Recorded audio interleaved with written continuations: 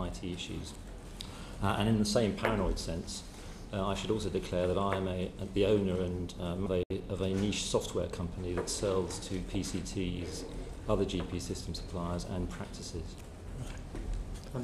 I'm Martin Thomas, and I'm here on behalf of the UK Computing Research Committee, which is an expert panel of the British Computer Society, of the Institution of Engineering and Technology, and of the Council of Professors and Heads of Computing in UK universities. Right. Well, again, once again, welcome. Could I just start with a sort of just a question about the strategic direction of the national programme?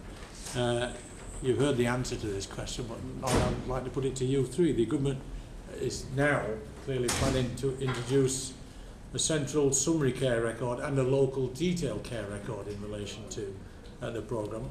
Why are two systems necessary? I don't know who'd like to start. Well, I'm quite happy to bash. I mean, I recognise your committee's recognising the sort of volte-face of the programme, because certainly it was true in 2003 when it was first announced as a national programme. It was going to be a single record accessible to anyone, anywhere, when necessary, under the famous 3 pillars. We now have a very different description being described by Mr. Granger, and that's a description which we welcome, because certainly general practice believes that what we should be doing is connecting together the electronic islands that are out there already. So we believe in a concept of interoperability. And that therefore defines each organisation having its own detailed organisational record, which has a high degree of relevance to the users in that organisation, which exchanges snippets of information, summaries if you like, through standard-based messaging with other systems where necessary and when necessary.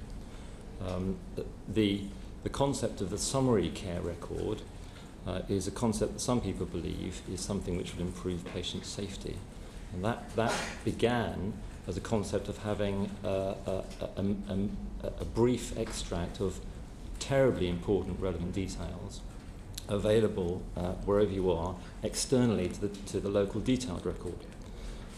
The concerns that we have about that is that the summary care record is actually turning out to be far from a summary care record. We are aware that there are already, even before the evaluation of the pilots is completed, suggestions that the summary care record should also collect data from choose and book, i.e. referrals data, and also possibly the electronic prescription service. So it's already looking like far more than just a summary record. If that's the case, then that raises enormous concerns about consent arrangements, because people are being consented against a summary. It also raises concerns about how you manage a multi-contributor, multi-organisational record, which is something which has not been tested before. So I believe that there should be local detailed records at the level of the organisation, and whether you want a summary care record or not is probably a worthwhile experiment. As computing experts, we simply don't want to comment on the clinical need because it's not our expertise. What concerns us is the fact that a very large programme is underway when the specification is not yet clear and keeps changing. And at best, that is a grossly inefficient way of developing large IT systems, and indeed of bringing about large-scale organisational change. And at worst, it's a way that cannot succeed, but time will tell. On that issue of specification changing, I mean, you suggest, Dr. Cundy, that you were unhappy, obviously, with the model of X number of years ago, which was going to be a national spine with 60 million patient records on it, accessible from Land's End to, not quite to John O'Groats, because it stops at the Scottish border, but anyway, Berwick or beyond. It seems under those sort of circumstances, that's changed. Now, you're suggesting that the summary situation might be a bit difficult for you as well. I mean, I use the expression, a political compromise. Maybe I'll just drop the politics out of this. It was a consensus that had to come about because some people, and the profession included, didn't like, or some parts of the profession, didn't like the idea of patient records being presumably accessible beyond the immediate institution that they live in. Is that a crude and wrong analysis of the situation? It's a perfectly fair observation. Whether it's true, I think I would dispute. I think one of the points to make is that general practitioners have enormous experience of dealing with complex electronic records. Despite the description that Mr. Granger gave of general practice systems at the moment, they are world-beating systems. I have a system that I can go from the documents, the letters on my patients, through the pathology results in a couple of mouse clicks to a graph of all their blood pressures since inception. We've now recently developed the technology through a project which was begun before the national programme to exchange GP records wholesale from one practice to another. 600 practices in the country have that. That's almost getting on for 10%. And that exchange can occur in a matter of minutes. If you can exchange information, share information in that fashion, that therefore must question the concept of sharing information under the programme, which is to put it all into one single bucket, which may represent mirrors of information held elsewhere and control access to that bucket. And we believe that that's something which has been untested, but we suspect it's something which is probably unmanageable and potentially unsafe. Because if we pick up on a point which was made earlier, different doctors need different information. As Gillian Brownell said, I don't want to know every single potassium result from a patient of mine while they spend 10 days in the cardiac dependency unit at the local hospital. What I want to know is that they went in, when they went in, what the diagnosis was, when they came out, and what drugs they're on. And that can be sent to me in a completely different way to my having to go into a single large data repository. I mean, it just strikes me, I mean, this is a general point about the programme. It's ambitious, to say the least. But, you know, if you go back in hundreds of years in medical history, you know, some of the things that doctors were doing at the time which made major breakthroughs were, you know, people were sceptical about.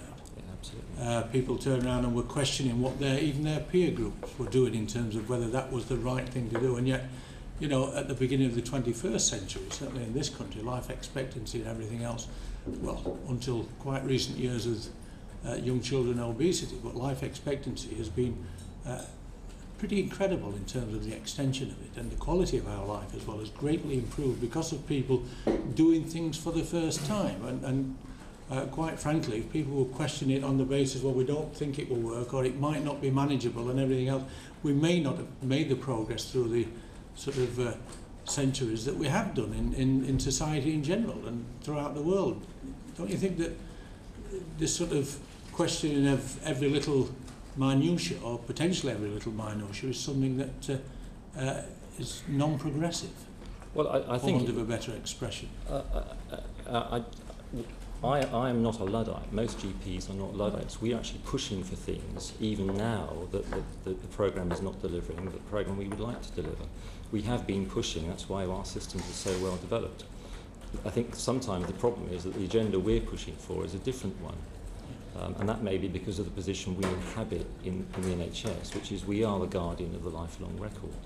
I totally agree that you have to try things, but do you want to conduct your experiment on 56 million patient records, or do you want to try some pilots first? And the initial proposal was an experiment on 56 million records, and that was a view that we didn't share. Okay, well, I'll just move on, because I wanted to ask specifically Andrew Hawker.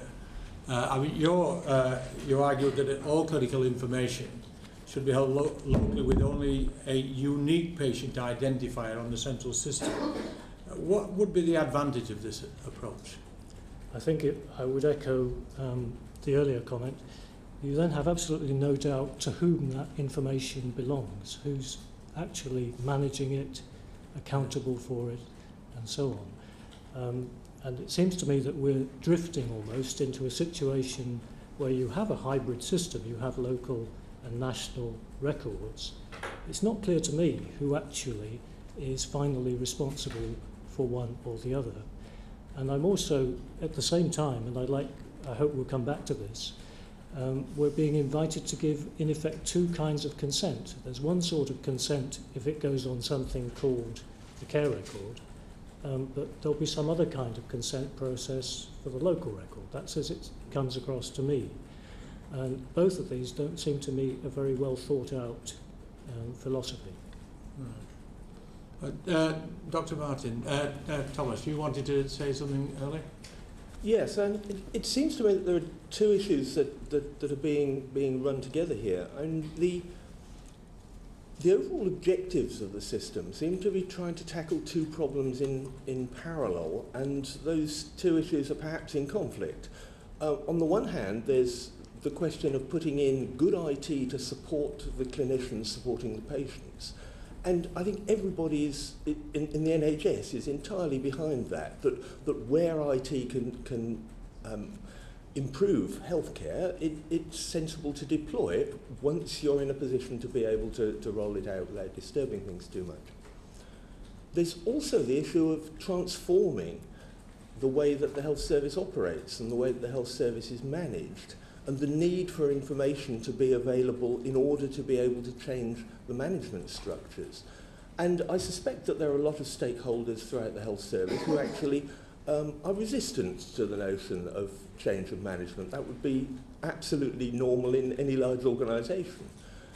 Bringing those two things together and trying to use the IT programme as a facilitator for bringing about managerial and organisational changes that have not already been agreed is, in my experience, never successful. I'm very tempted to refer you back to the report we did on workforce planning, but I don't want to go there. We're just trying to get some sleep without the thought of it at the moment. Or isn't it really saying that the summary care record that we're getting is basically because the government have admitted it can't produce what it wanted to do in terms of the national electronic record, and that in a sense that this is just they failed to do that, so this is just this compromise that I talked about earlier.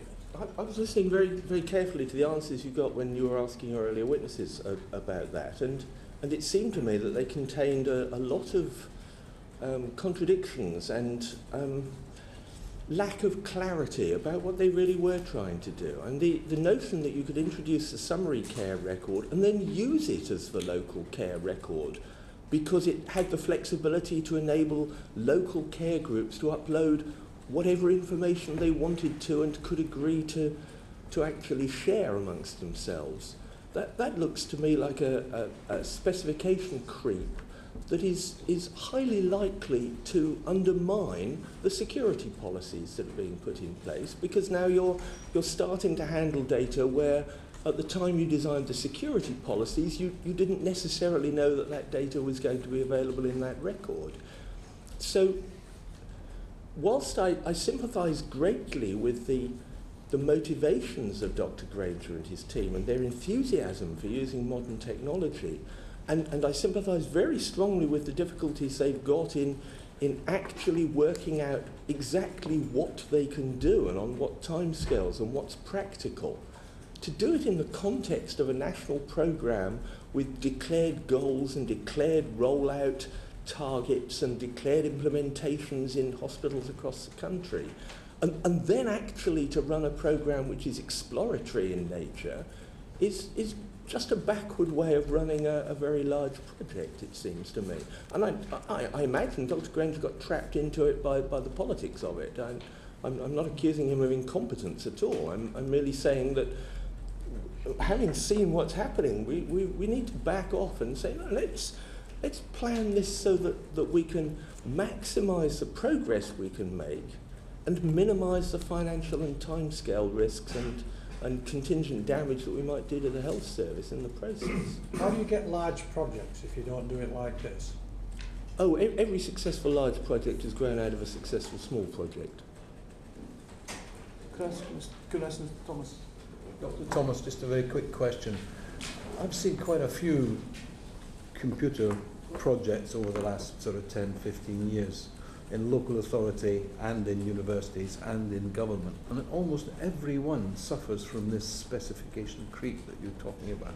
As people get to know about a project, They want to bolt new things in. Now, it happens, in my experience, in every computer project, whether it's large or small. And the clever thing to do is to manage this and stop this at the right point. Is that nonsense, or is it there's some truth in what I've just said? There are two sources of specification change. One is genuine specification change, where people discover new requirements, or while the project is actually being developed, the world changes around them and they have to change it. And the other are specification changes that occur simply because you didn't investigate the specification well enough at the beginning, and therefore you discover holes in your own understanding of what the situation always was and always would have been. Well, what I'm putting to you is that nearly always happens. It nearly always happens because the current style for developing computing projects is simply broken.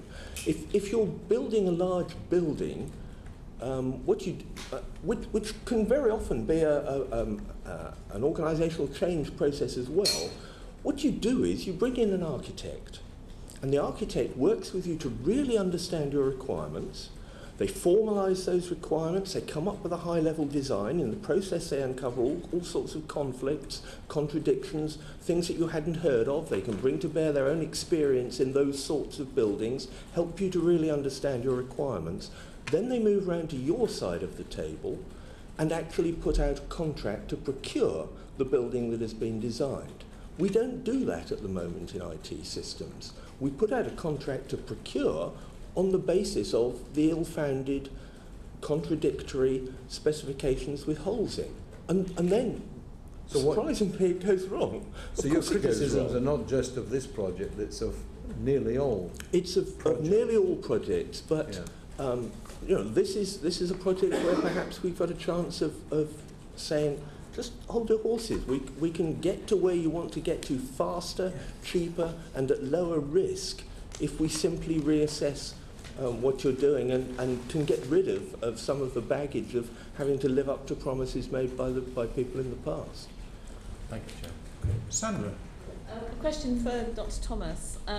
Your submission argued that the electronic record system should be introduced as a series of small systems rather than, that can be built up into a national system rather than what's happening. The government seems to be doing the complete opposite of what you're advocating in your submission. Yes, really what I'm saying is what I said earlier, that successful large systems grow out of successful small systems. Now, I don't want to really propose technical solutions because I don't believe that the specification, the requirements, are really very well understood yet.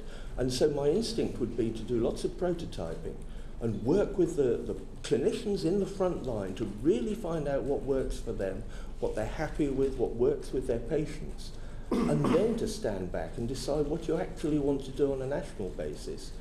Talking to a group of people who now understand the power of the technology better because they've worked with you on the prototypes, and where you've managed to evolve specifications that have really come out of the real experience of the clinicians who will need to use them.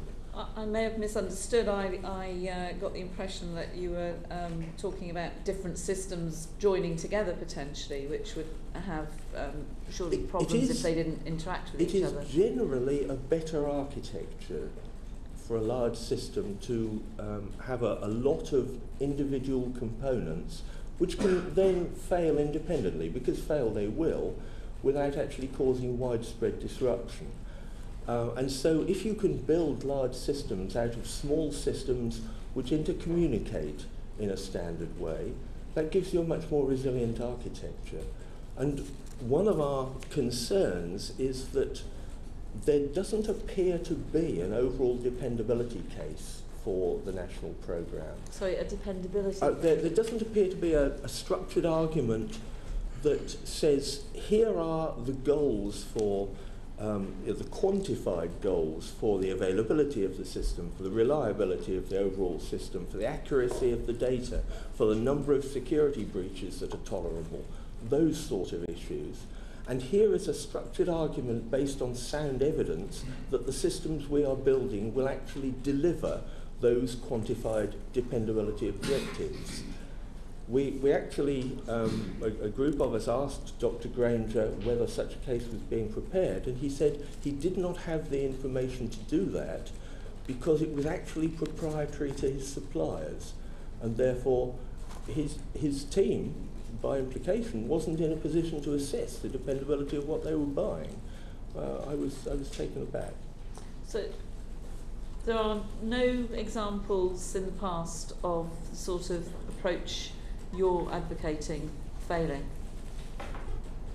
It would be an appalling thing to do to claim there are no examples of any kind of computing system architecture failing. I think the computing profession has managed to fail in almost every conceivable way so far, and no doubt will continue to do so. But you know, that's true of all new engineering disciplines.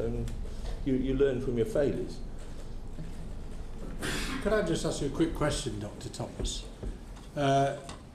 Wanting everything at the beginning of the journey, as it were, is the ideal world for anybody who's involved in engineering. I'm a lapsed engineer, given I've been in politics for a long time now. But what was described this morning, and what I picked up now and again, was issues that have been effectively add-ons to this system, like electronic imaging transfer, which I have talked to some clinicians who feel it's just a wonderful thing to happen. Now, with the model set out and written down large at the outset, something like that presumably would have potentially been blocked off and said, well, sorry, we can't do it because it's not in this, it's not what we've set out to do. So would this very descriptive, which is very reassuring from an engineering point of view, that this is the project that you're going to deliver over time, etc., etc. So from an engineer's point of view, would it limit the ability to be able to do things like add-ons that we've heard about this morning? Well, clearly you're not a lapsed engineer. Once an engineer, you're always an engineer. Well, the engineering understanding will never leave you. It's like riding a bicycle. I ended up here, but anyway, that by the by. But yes, no, I mean, I'm not suggesting for a moment that you should have come up with a specification for all the things that you wanted to do that was completely locked down and that you weren't prepared to change. Yes. I just wonder if, you know, if it was an add-on in view that it wasn't actually thought about when people sat round in the room and developed this, that you know, a system that was rigid would block it off. I mean, I think the programme could quite reasonably have said that there are a lot of point solutions in healthcare. We're introducing specific systems to support specific activities that are actually independent and don't need to be highly connected into other parts of the system or the overall architecture, would be a very powerful thing to do. So let's have a budget for doing that, because they will come up. And one of my concerns about the way that the programme is going is that it is in danger of locking itself out of the advances that will be made in the availability of healthcare systems around the world. In setting out to be a leader and to develop standards which it hopes will be adopted elsewhere, there's a danger of investing a very large amount in an architecture, in software and so on, which rapidly becomes obsolete in that other people have come up with better solutions, and you can't easily swap them in because you've built something that's too highly integrated. Mr. Chairman, may I comment on this? I think that one of the significant failings of the programme was that they didn't consult with the user base whilst they are developing their specification. And a good example of that is that whilst Mr. Granger in his first year was dealing with the LSP contracts, we were negotiating our new GP contract.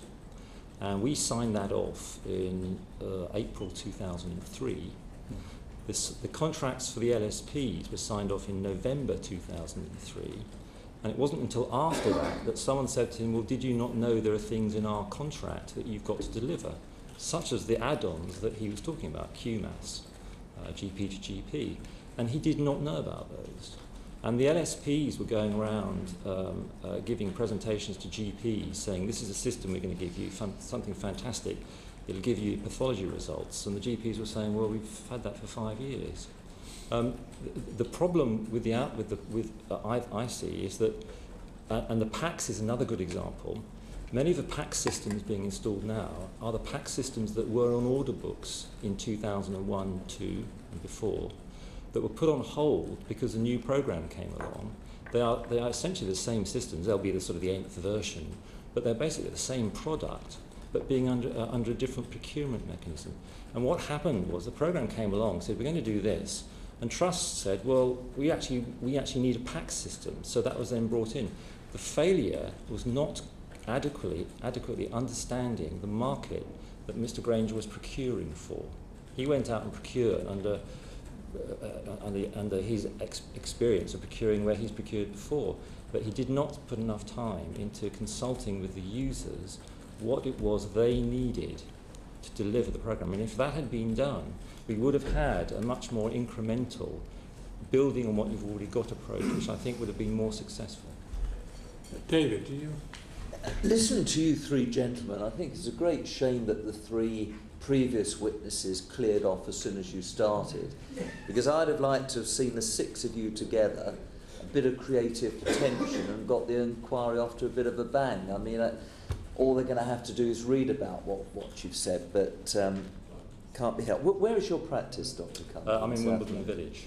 In Wimbledon Village? Yeah, a very informed and affluent population. It sure is. No, exactly. Rather nice. Dr. Cundy, is it a good thing that general practitioners will be offered a choice of suppliers for their electronic record system, and does the decision to offer choice represent a change of direction by Connecting for Health, and will it mean a less centralising approach to these issues? It's not a good thing, because it's illustrating the precise point I was making earlier. Our new contracts specified that GPs would have a choice of systems from a list of accredited systems. That was negotiated between 2002, signed off in 2003. In November 2003, Mr. Granger signed contracts with the LSPs that did not have GP choice in them. It has taken us 3 years to get to the state where we are now, where we are about to let the contracts with the GP suppliers that will give us what should have been delivered in our new contract of 2003. So from that point of view, it's a very good thing, because it's what the government is delivering on what it committed to 3 years ago. But from the point of view of, is it a good thing as a result of the programme? No, it's not. It's been held back 3 years by the programme. And if they had properly consulted the marketplace, we would not be 3 years late with it. Is it a good thing that we have lots of different systems to choose from? Yes, and we've been through this iteration before. I've been in IT now for far too many years, chairman of this committee for 11 years, and I've seen this thing cycle. Prior to the programme, we had a thing called RFA, Requirements for Accreditation, which was an attempt to get systems to work together to common standards. That largely failed because the procurement side of it wasn't aggressive enough, didn't have enough teeth. And that resulted in a marketplace where there are about 31 different systems that you could purchase from. Mr. Granger's intention was to just throw all those away and have just effectively 2 or 3 systems for everyone. That's now rolled back, and we now have a situation where yesterday we were evaluating applications from 9 different systems, which is probably a healthy and vibrant market. It means we'll have suppliers who will have to be competing in a properly funded market on a level playing field, simply on the basis of user functionality. And that is, in my opinion, an ideal position to get to. But it's a position which we negotiated in our new contract. It was not delivered to us by the programme.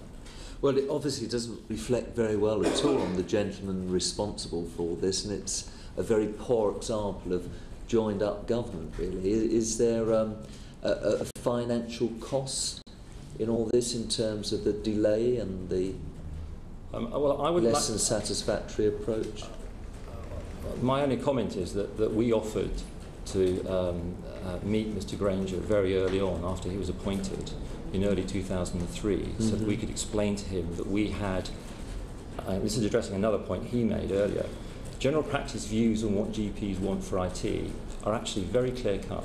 There's one committee that has representatives of the Royal College, GPC, which is effectively the union, and people who use systems.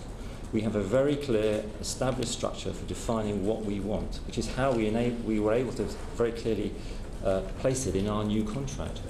If he had come to us and said, what is it you want, then we would have given him a very clear picture, and it may be that the LSP situation would have been different. But it may also be that he was told under political direction to not deliver it. I mean, I don't know. One can become very interesting. You know how I wish he were here now to respond to those points. Finally, Dr. Cundy and Dr. Thomas, if general practitioners are to have a choice of supply, shouldn't hospitals and other care providers also have a choice? I'm sorry you're being left out of this whole, but you've got more fish to fry later. Yes. Yes, I would think that's almost certainly the best solution. Well, it leads me into a question in relation to that. I looked at the use of IT in my local health economy in the mid-90s. And I went to my local hospital, which now starred via Jerry Robinson on BBC television, Rotherham Hospital. And they just installed a wonderful pass system. And I actually watched a nurse fill in the discharge electronically, the discharge. I got a keyboard out for a patient that was going to be discharged from that ward on that day. And I said, that's wonderful. I said, how long will this be before it gets to this her GP? And I was told that actually the letters and the discharge things are printed off at night on the night shift when the hospital's quiet and hopefully patients are sleeping and things are a bit quieter, and sent out to the general practitioner by mail. And I said, well, what about if somebody wanted some immediate help in the community, like a nurse to call round the day that they get back at home? Oh, well, we phoned the local GP up and tell them, or tell the district nurses up, that this individual might need that type of help. Now, that was choice inside the National Health Service in the mid-1990s, that my hospital system didn't have the ability to talk electronically, to send that discharge papers through to the local GP surgery that was involved in the care of that patient once you'd left Rotherham Hospital premises. Now, people have a responsibility, and ministers and others have a responsibility to both to patients in those circumstances and to taxpayers, that choice is coherent in as much as we are able to have systems and IT in the National Health Service that does have the ability to do pretty fundamental things like talk to one another and assist patient care. Would you dispute that? No, I wouldn't. And I became chairman of my committee in 1995. In July of 1995, I coined the phrase at a British Computing Society primary healthcare group, the electronic islands of the NHS. And the concept of interoperability is precisely what you're talking about. Yes. You want the electronic island of the hospital to be able to communicate a meaningful message about a patient to the electronic island that's relevant, i.e. the general practice, but it could be the chiropody service or the speech therapist. And that's precisely what interoperability is about. And I believe that's precisely what you're seeing the programme now moving towards. It's a pity that moving towards. Yes, well, that's the after message. 10 years. That's the message that I heard from